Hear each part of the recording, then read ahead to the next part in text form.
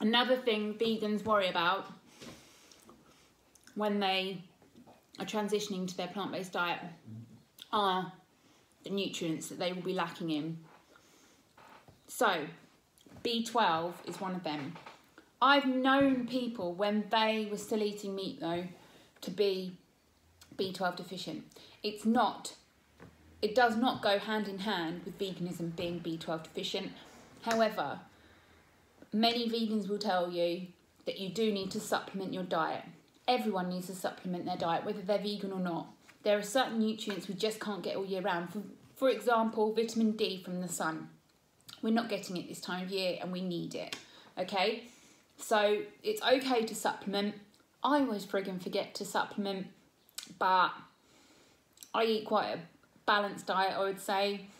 Although I do a lot of junk food on this channel, I actually eat quite healthily.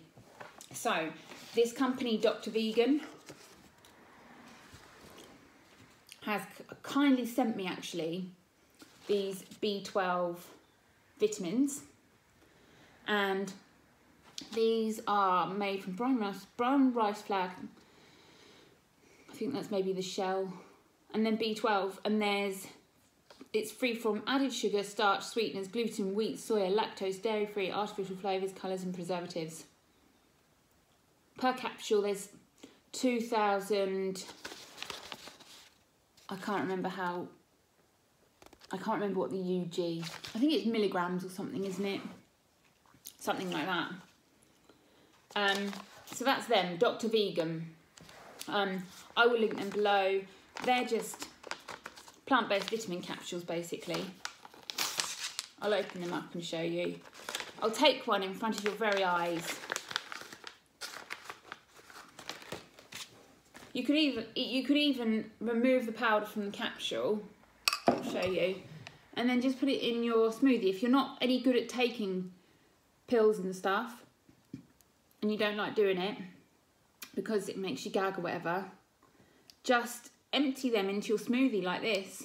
I'm fine with taking them, and I'm just showing this as an example so you've got no excuse to not take vitamin B12.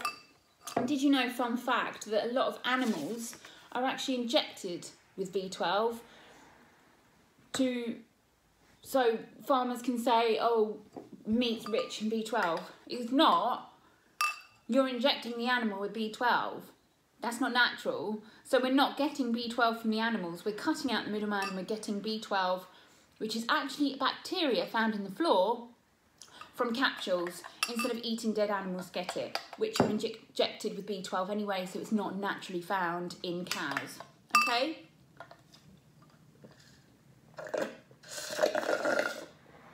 And there, I've had my B12 for the day, and that was flavourless.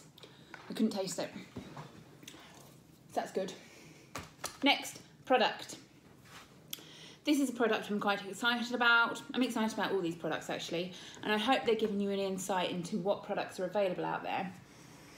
But this product here, it's made from beetroot, oats and onions, red lentils, black beans, brown rice, protein, all sorts, loads of lovely flavours in there as well. And they're called a plant-powered meal base, so they're basically, they remind me of vegetable jerky, you know, like beef jerky but the vegetable variety, and they're little bits that look a bit like bacon with an umami flavour, which is a very, very savoury flavour, and they smell like Marmite, and they're delicious.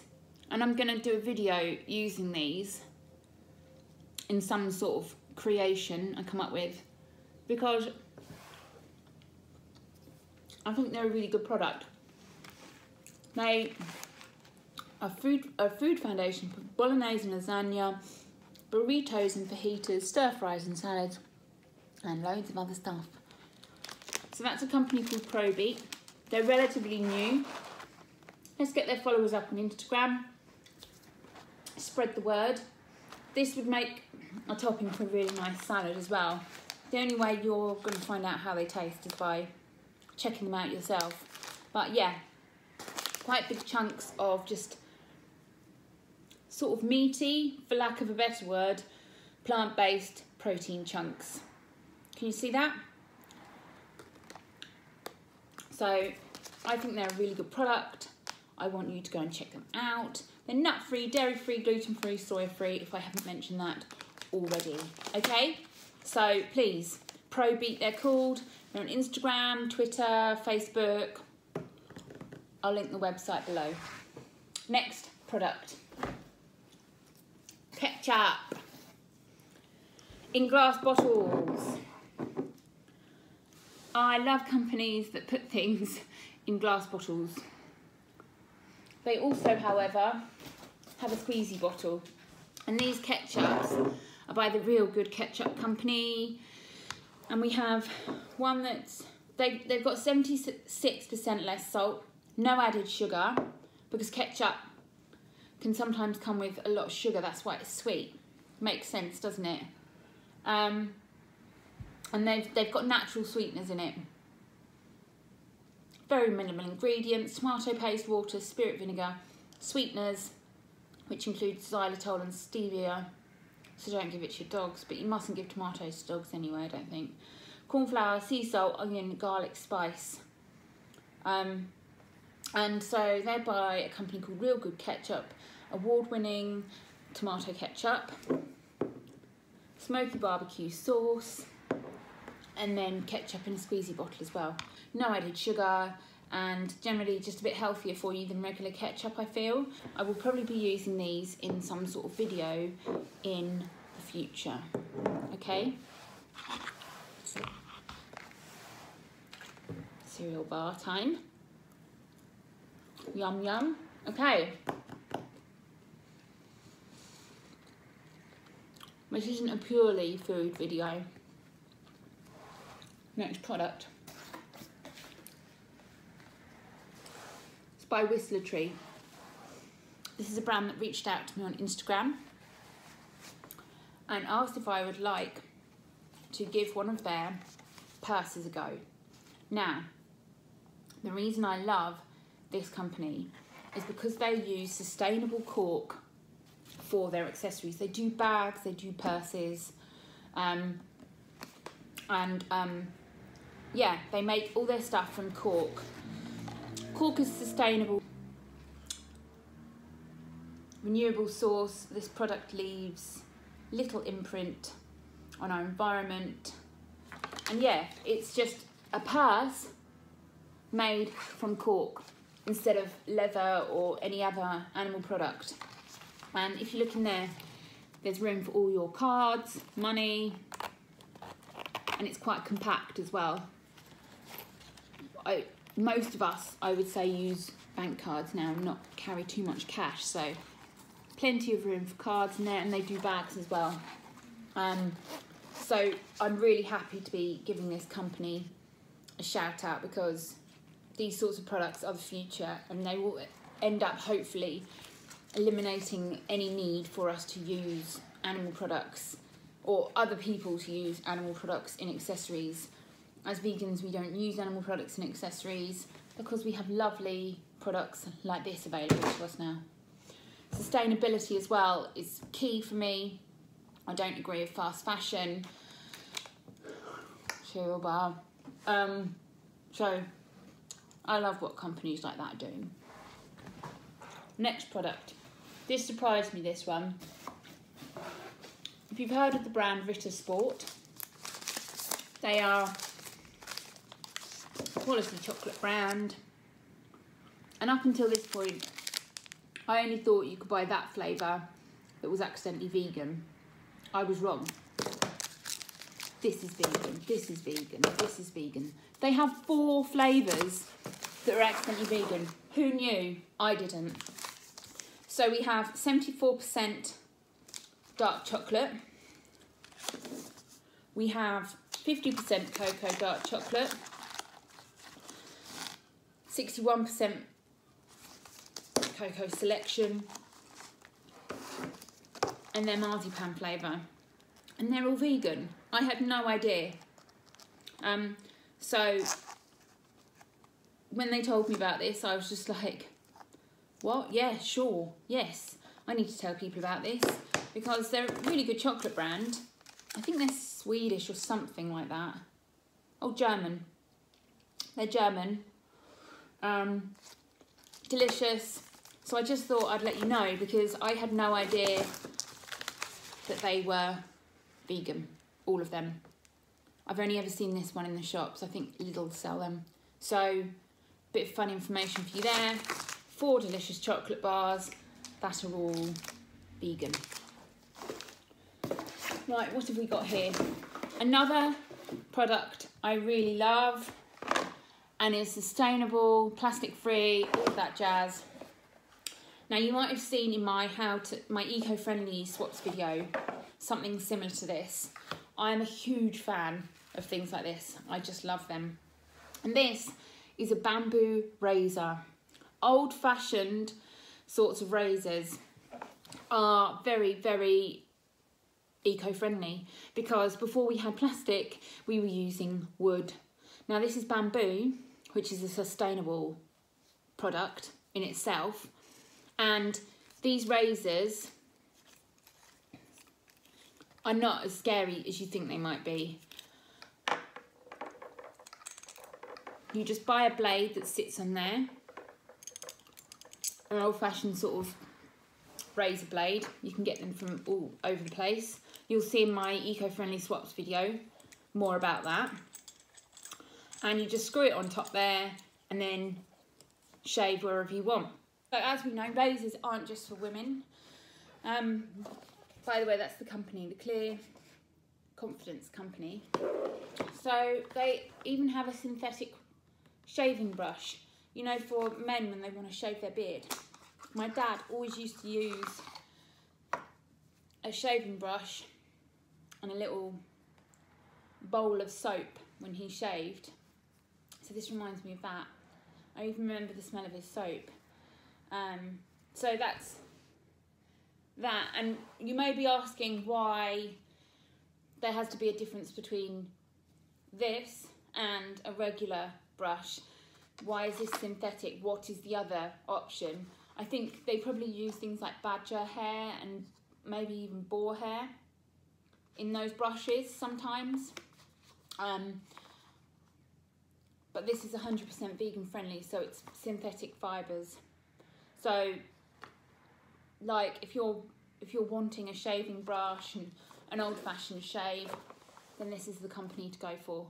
So I need to give them a shout out because I love things like this. And plastic disposable razors are awful. If you've seen those pictures of birds with their beaks stuck in razors and stuff, it's just not cool, guys. So ditch the plastic single-use razors or the ones that aren't single-use but you can change the blade. They're all plastic, they're all horrible. You have to dispose of the blade and it's plastic. Whereas this, the metal, it biodegrades and everything and you can dispose of it. And it will, you know, it won't just go to landfill or the oceans. So we're nearly at the end, guys. And we're nearly at the time when I'm gonna tell you what I've got planned. Okay? What drink are you having in your coffee? I personally like oat milk. If you're struggling to find a milk you enjoy, I highly recommend, for me personally, oat milk. I think I've mentioned this in videos before. Probably my microwave chocolate cake, can't quite remember. I use soya milk for baking because it curdles and turns into buttermilk and it's just better for baking. It's high in protein, etc, etc. But for my coffee, I like using oat milk. And I'll always give oat milks a shout out, but this is a new kid on the block by Califia Farm. Oats are good for well, they're better for the environment than like something like almond milk. Certainly dairy milk. Dairy milk is really, really bad for the environment, uses up so much water, very unethical, very inhumane.